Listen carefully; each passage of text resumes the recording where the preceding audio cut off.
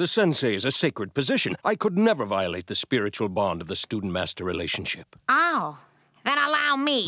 Welcome to Watch Mojo. And today we're counting down our picks for the top 10 times Lois Griffin was an absolute psycho. Are you trying to get a rise out of me? Are you happy now? Is this what you want? Oh, no, it's not what I want. For this list, we'll be looking at the moments Mrs. Griffin was the most unhinged, irrational, and downright scary. What's your favorite Lois off-the-rails moment? Let us know in the comments.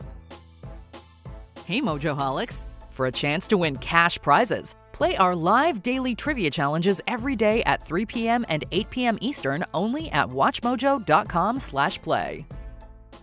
Number 10. Shoplifting Obsession. In a moment of weakness and recklessness, Lois Griffin steals a supermarket ham she can't afford.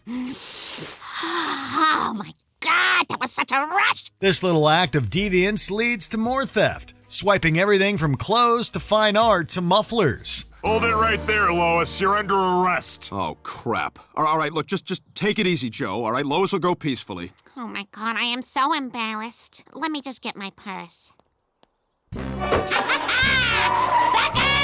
Her kleptomania gets so out of hand, it temporarily lands her behind bars. But Peter helps her escape and the Griffin family goes on the run, living in fear of getting caught. Lois realizes that her crimes have seriously impacted their lives and wisely turns herself in. Joe! Joe, you're too heavy. I can't hang on. Pretend I'm your child, Lois. Nutmeg, nutmeg. She may have done the right thing in the end, but man, she really went over the line. It's hard to believe this wild series of events all began with a ham. Number 9. Attacking Peter for getting groceries. We all know being Peter Griffin's wife is a tough job, so every time Lois loses all patience with his idiotic behavior, we're right there with her. In general, she's not a violent person, but when she's pushed to her limit and starts swinging, it's usually justified. Like when her husband almost wears blackface. That's a stupid idea. What? It's a stupid idea! You're a stupid man! A stupid man! Ow, you're hurting me. Stop it, Lois. No! I'm so sick of your crap! One of Peter's biggest mistakes is actually intended to be helpful. He brings home groceries, thinking he's done his hard-working wife a favor. What he doesn't expect is Lois's instant rage. You listen to me, you son of a bitch! I've got one thing in this lifetime! One thing!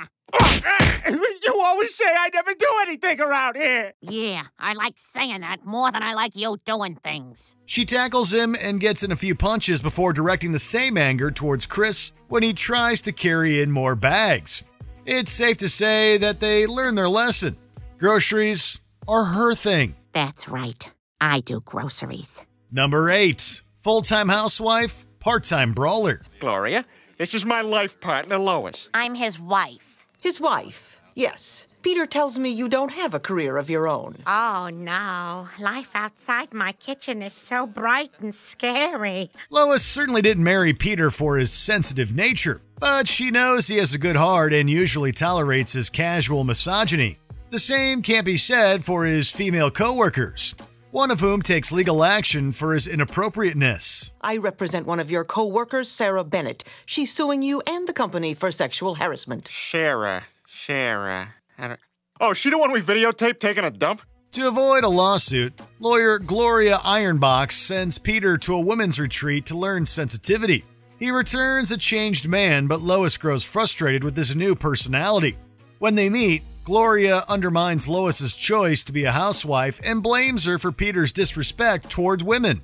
But when she mentions the kids, Lois goes off and punches her right in the face. You bitch.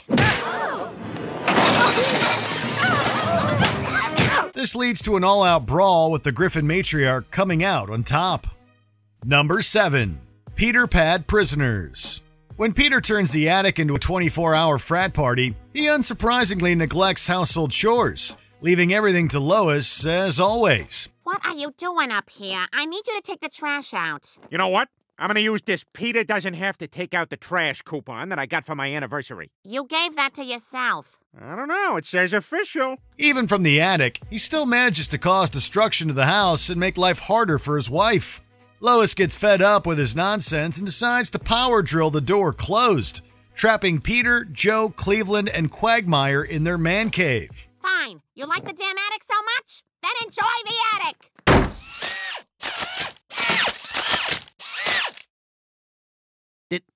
Did she just lock us in here? It looks like it.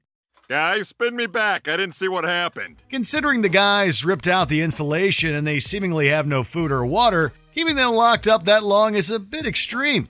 Lois doesn't release them until her wedding dress is at risk of being defiled. You leave my dress alone, Peter. If it'll get us out of here, I'll make a duty on it. What, are you nuts? I've been crowning for 6 hours. Cleveland's pants are off, Lois. Here come mine. This is happening. Lois, they're not bluffing. Open the door. I miss Bonnie. At least she's aware of the craziness of the situation in the end. Number 6. Kicking her family out of the house. In this episode, Lois's latest obsession is decluttering the entire house.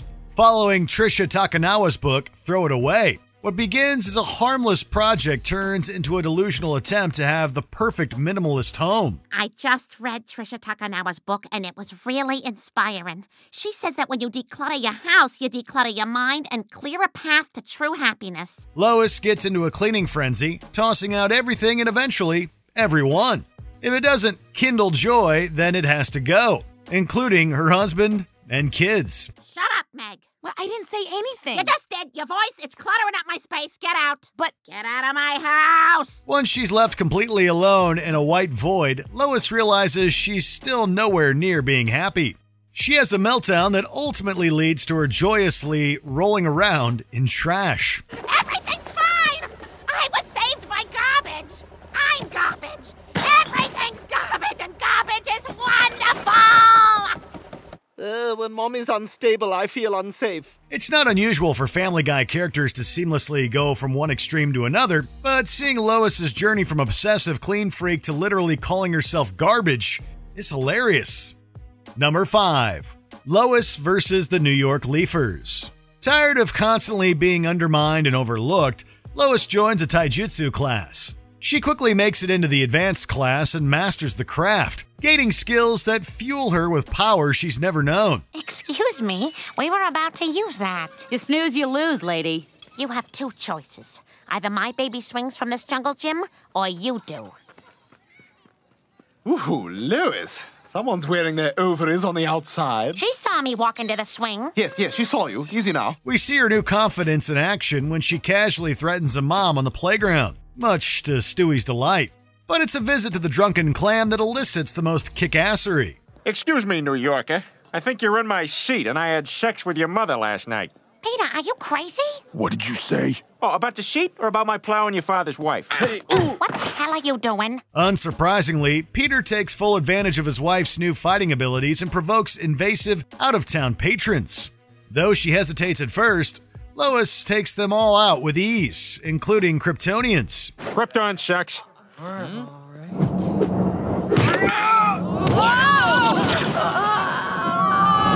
At her black belt graduation, she challenges the instructor, initiating the first blow and defeating him with her powerful fists of female fury. Oh, that was amazing. This is mine. This is where my babies come from. Number 4. Review Revenge. After returning home from a relaxing Nantucket getaway, Lois is already planning their next trip to the same fabulous Airbnb rental. But the homeowner's negative review accusing the Griffins of theft gets her banned from the app. Okay, which one of you little rats stole something from that house? And don't lie to me. I'm your mother. I can feel your lies in my ovaries. The doctor said those were cysts. From your lies? Even though she frantically apologizes in person and returns the shampoo she stole, Dottie doesn't change the review. D. Look, I am on my back here. My legs are in the stirrups, forceps have been utilized, there was some sort of suction, and still that's not enough? Lois refuses to let Dottie decide her Airbnb fate and stalks her because, of course, she does. She then goes as far as becoming a DoorDash delivery driver just to put herself in a position to leave a damning review of her own. Really, I should be thanking you for reminding me of who I am. A secret little psycho with very little to lose. And there's a million of us out there, and you're just welcoming us all into your homes. Lois Griffin may be insane, but you can't say she isn't dedicated. Number 3. Sharing a very dark secret with Chris. While Peter has always been a reckless driver, it turns out Lois has caused a few accidents herself. Golden Eagle to Red Shrew. Ready for the plan? Come in, Red Shrew. Peter, we did not decide on those names. Chris, come down here, quick! I see Arthur Valentine outside. I think he's come to say hi. To convince Chris that Arthur Valentine doesn't exist, his parents stage a scene where the made-up character gets run over by a car. The trauma of seeing Arthur's death leaves Chris in a catatonic state. When Lois is by his side taking care of him, she inexplicably tells him about a pedestrian she killed years before. I've never told anyone this, but I killed a jaywalker in 2002. She looked old, but she was only 51. I mean, back then, that was old to me. The incident itself is disturbing, but Lois's nonchalance is even more so. Though we don't see this scene play out and only learn about it through a long overdue confession, it makes us wonder what else Lois is hiding in that creepy mind of hers. Maybe we don't want to know. Every mother has killed someone. Now drink your ginger ale. Number 2. Attempted murder and kidnapping. If there's one thing we know about Lois, it's that she has a tendency to hyperfixate on the smallest things, especially if she thinks it gives her life meaning. Would you like to donate a cup of coffee to a soldier overseas? Yeah, that seems like a good cause. When she obsesses over becoming House of Brew's Customer of the Week, she starts out being extra friendly to the staff. But another week goes by without the honor and she spirals out of control. I'll just pour some of these Planters peanuts into Lisa's car. The official peanut of poisoning people with allergies. What? No, she's kidding. Come on, look at me. Top hat, gloves, shoes, no other clothes. I'm a good guy! Lois uses a barista's peanut allergy to create a situation where she can be a life-saving hero. Instead, the allergic reaction causes a horrible car accident, putting the girl in the hospital. Oh, shaving cream! Oh, shaving cream! Oh, shaving cream! Lois kidnaps another employee who learns of the crime and then his roommates. You can't leave us like this, lady. Yeah, don't say lady. It makes me feel old. And why is everyone acting like this is my fault? If anything, it's Kyle H's fault. She obviously never gets the award, but she does get a jail sentence. Before we unveil our top pick, here are a few honorable mentions. Choking a compliment out of Chris. Flattery only works on Lois if she approves. Yeah, you're ripped. You look like Madonna. You want to say that again? Who do I look like? The mom from Modern Family. That's right. Julie Bowen. That's the appropriate answer. Tackling her husband. Lois forcefully persuades Peter to attend Meg's play. Now, are you going to go to Meg's play or not? Yes! You like eating red carpet, tough guy? Yes! Say you like eating red carpet! I like eating red carpet! Giggity. Getting in the ring.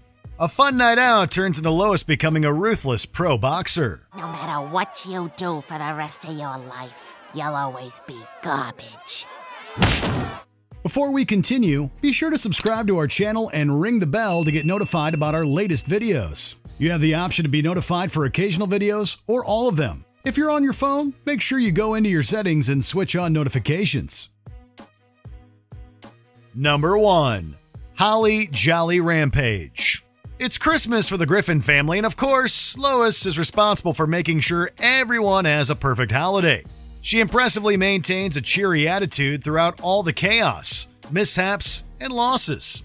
But what sets her off is not having the products to clean up the latest catastrophe. Yeah, all right. We're out of paper towels. No paper towels!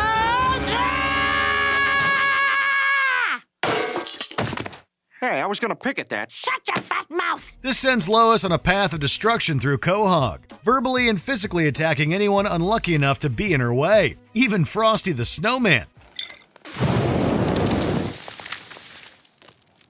Ah, take it off! Take it off! By the time she scales the town Christmas tree, the cops have been called. Lois has a moment of realization, but gets a tranquilizer dart before she can climb down on her own. Yeah, she's not getting it. Okay, boys, take her down.